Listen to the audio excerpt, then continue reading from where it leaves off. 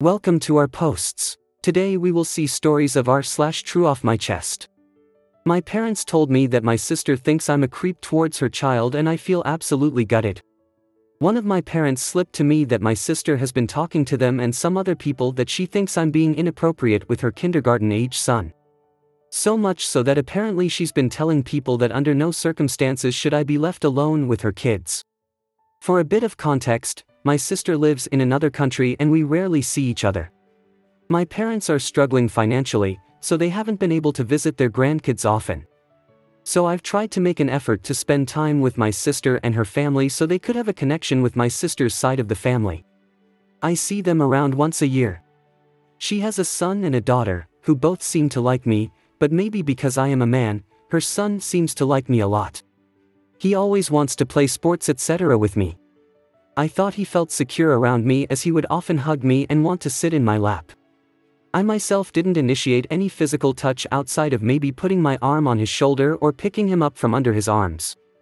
Nothing below shoulder and arm level. Today, one of my parents slips that she has been discussing with them that she's concerned with how I act with her son, and she wants them to constantly keep an eye on me when they visit, so that I wouldn't be alone with her kids. Apparently she has discussed this with other people in our circle too. Apparently she was also asking my parents if I might be gay. I am not, and even if I was, I have no idea what does that have anything to do with her children. The worst part about this to me is that she is a strong person, so if this was a matter of maybe just overstepping boundaries, I think she would have no problem telling me that. The fact that she's saying this to people behind my back makes me think that she thinks I am a predator. This situation makes me feel awful. I am ashamed and upset that someone would even think that about me, let alone a family member. As soon as I found out, I sent her a long message how awful and disgusting it feels that she would think that of me.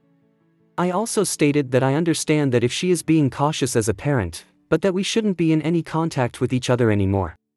After thinking about the whole situation for a couple of hours, I remembered that when I was a teenager, she saw a news article about some young man who stabbed a woman to death, and she went crying to our parents saying that she's afraid that's what I'll turn into. I was just a shy and awkward teenager. We generally got along okay, so I don't understand why she would think that lowly of me. To add some context, I am a completely average person who has a steady job. I have many male and female friends and I've had long-term relationships with women. As far as I am concerned, I don't have any characteristics that would make come off as a loner or somehow creepy. Edit 2. Got a response. She apologized about things went down, and that she meant to bring it up with me. Apparently the issue was that she felt that things like kids sitting in my lap were okay for a 2 to 3-year-old, but not when they're 5 to 6, which made her uncomfortable. This is completely understandable to me, but a lot of trouble could have been saved by communicating this to me personally.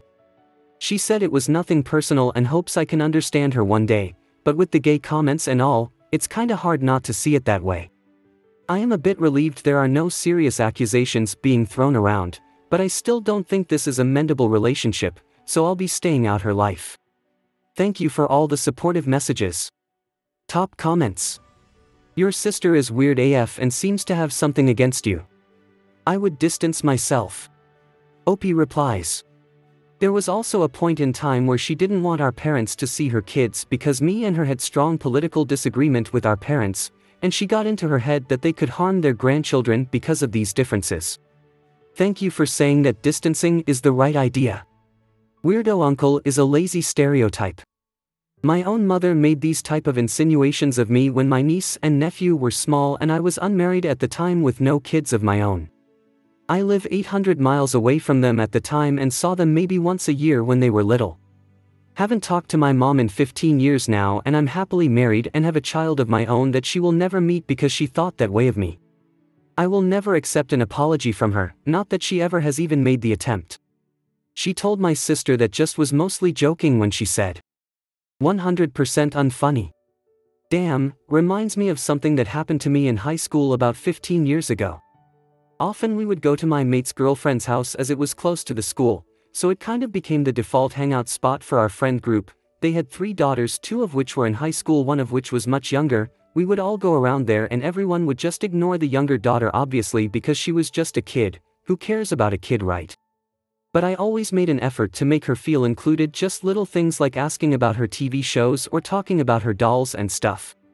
One day I went there and everyone just seemed cold towards me. I didn't quite understand what was happening until my mate told me that her parents have seen me getting close to the younger daughter and assumed I had nefarious intentions. This absolutely devastated me.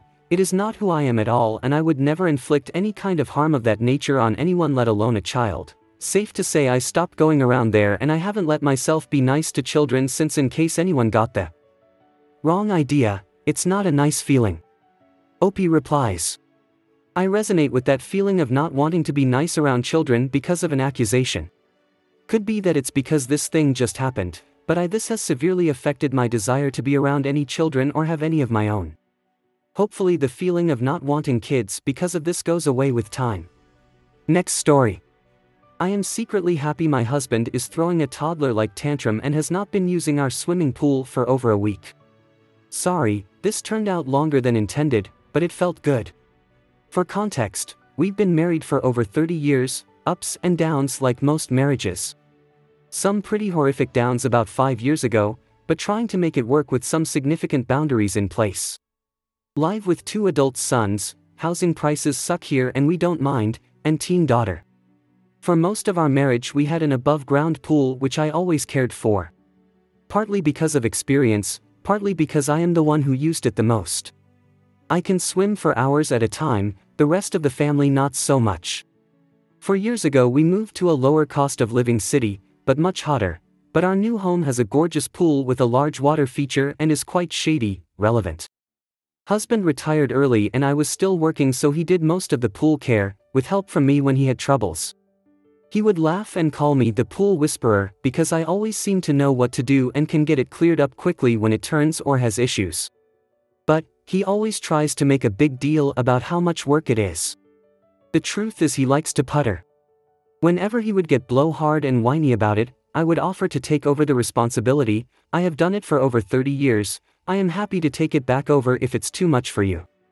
He would brush me off, but stop whining. Last summer, I retired early and I was so ready to finally enjoy the pool, but he likes the pool pretty cold, around 74. For context, competition water is 78 to 82, most commercial/heated pools are kept around 84, and the Water Safety Commission recommends not swimming in under 77. We have solar cover panels. I purposely bought panels instead of one large so I could handle them myself and leave some on when I was just exercising in the shallow end. It was constant battle. I put them on, he would take them off, an argument over water temp. I battled in June, but frankly in July and August I gave up. It bothered the kids, who continually asked, "Mom, you love the pool, why aren't you using it?" Without making an issue of it, I would just say, "Just not in the mood." This year, I decided I just wasn't having it. In mid-May, husband went to visit his parents and I used the opportunity to recruit my son to help me get the covers from the garage, where my husband passive-aggressively had stored them under stuff, in a hard-to-get-to place, clean them, and put them on the pool. When husband came home he pitched a fit. "It's too hot here for those, it makes the pool too hard to clean, you're not leaving them on." I calmly explained it was still very cool and raising the pool even a bit made a difference on if I would use the pool. It wasn't harder to care for the pool, and I was happy to do it. I make the point I am the one who, by far, uses the pool the most. I talk about normal water temps, and finally, we could compromise on the temp and keep it around 78 to 80. He blustered, yelled and wouldn't acknowledge facts. We were going round and round. Finally he yelled, "Well, it's not happening, and every time you put them on, I am just going to take them off." My son, had enough and came out of his room. "No, you're not. Dad, I have tried to stay out of this, but you're being unreasonable. You're using straw man arguments and bullying Mom. Mom has offered reasonable solutions and compromises." Husband threw his hands up and stomped off. "Fine, but when the water gets to 80, they come off. And I am taking them off when I swim. And I am taking them off when I use the vacuum." All things I suggested. The truth is, because it's such a large pool and so shaded and with the large fountain, which lowers the pool temp, it is pretty difficult to get the pool even up to 80, let alone sustain it there until very hot weather. He does a bunch of passive-aggressive stuff like purposely running the vacuum in the hottest part of the day, and forgetting to put the covers back on, running the fountain overnight, etc. But I just ignored it, put the covers on, fix the fountain timer, and get it up to a pretty consistent 76 to 78. I swim every day. At least 2 hours, some days up to 6 hours. I knew he would purposely try and let the pool get green to prove a point, but I watched it, then he accidentally ran out of chlorine. So, I took it over. After a few weeks, he came to me and admitted he liked puttering with it, and wanted to take it back over. Fine. 2 weeks ago daughter and I went on a girls' trip and sure enough when we get home it's down to 74. After we unpack, I go out and put the covers on. Husband pitches a fit and starts in with all the same arguments, but I calmly say, look, we had an agreement and compromise, but you're the one that is trying to break it. A few hours go by and he takes the covers off and jumps in and swims for less than 10 minutes, which is usual for him, and leaves the covers off. I get in and am in the process of putting them back in when he comes back out. I just took them off and you're putting them back. Yes, it's only 74. I am going to be exercising in the shallow end, so I am putting them in the deep end. Well, I left them off because I am going to back in. When? Now? He glances at my son's window because it's open and he is home. Well, no. But later, I tell him, no worries, I plan to be in for at least 2 to 3 hours. I find it super easy to roll them up from in the pool. I will take them off whenever you want to come in. He grumbles very low, you're making it not fun, I am just not going to swim anymore. And for the last week he hasn't stepped in the backyard, even though it's been in the high 90s here. I silently started taking over the care again. I have been swimming every day, 4 to 6 hours. None of the kids seem to be aware of the shift. Yesterday C came out for the first time in a while and husband was in the kitchen in hearing distance and observing. I had to hold my laughter back when C was nodding approvingly and said, wow. I think this is the clearest and cleanest I have ever seen it. He walked over to the thermometer, hauled it out and said, 79, I asked, are you going to come in? I will take the covers off, he said, don't bother, he was just going to cool off. When he got in and it was clear he was going to stay, I took them off and said, I have discovered it is really easy and takes less than 2 minutes to do from in the pool. C ended up swimming longer than I and I noticed when he got out, he put the covers back on for me. Tomorrow starts a 10-day heatwave, temps predicted from 99 to 111. Tonight husband was heavily whining and was upset that I wasn't upset. I shrugged and said, we can't change it, I am just grateful we have a pool and air conditioning. I left off, it's not my fault you're not using the pool. I am so interested to see if he keeps his protest up or if the over 100 temps break his resolve. Top comments. I feel like you've lived with this for so long you don't even realize how effed up this is. This reads like someone who hates you trying to ruin something you love, and you're so desensitized to it that you just laugh it off.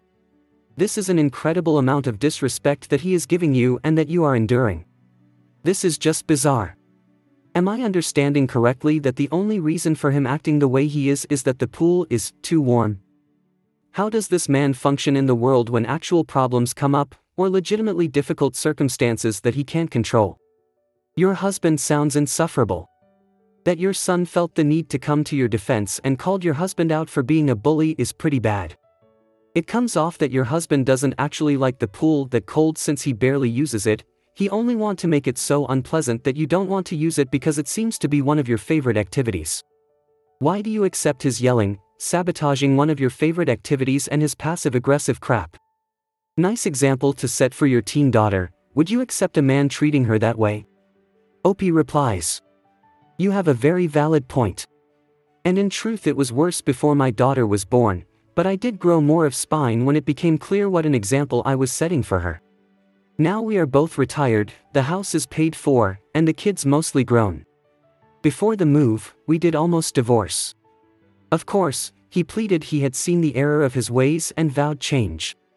Part of the boundaries was, thankfully, separate bedrooms to see how things went, and that has been helpful to have my own space.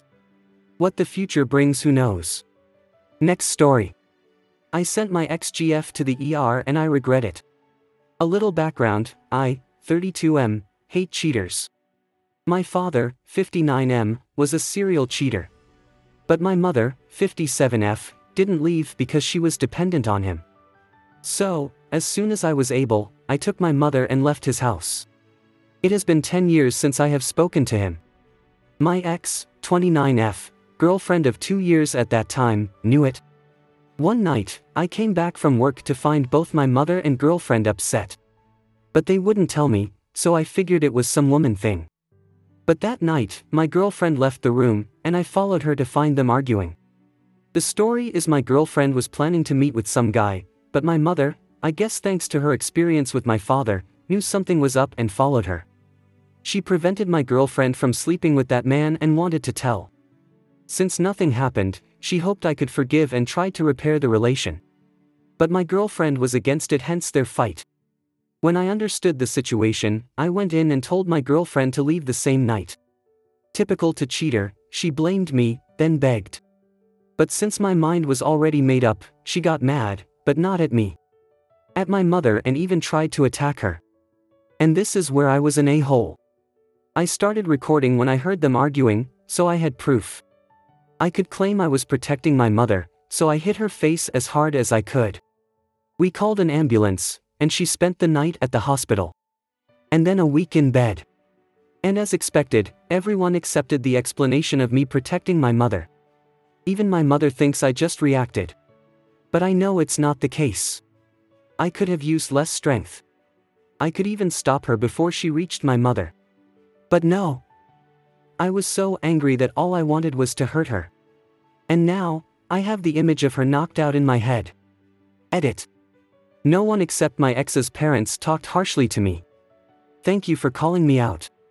I guess I needed that. Also, thank you to those who tried to defend me. It was nice of you, but don't hit someone in anger, because when you calm down, it never feels good.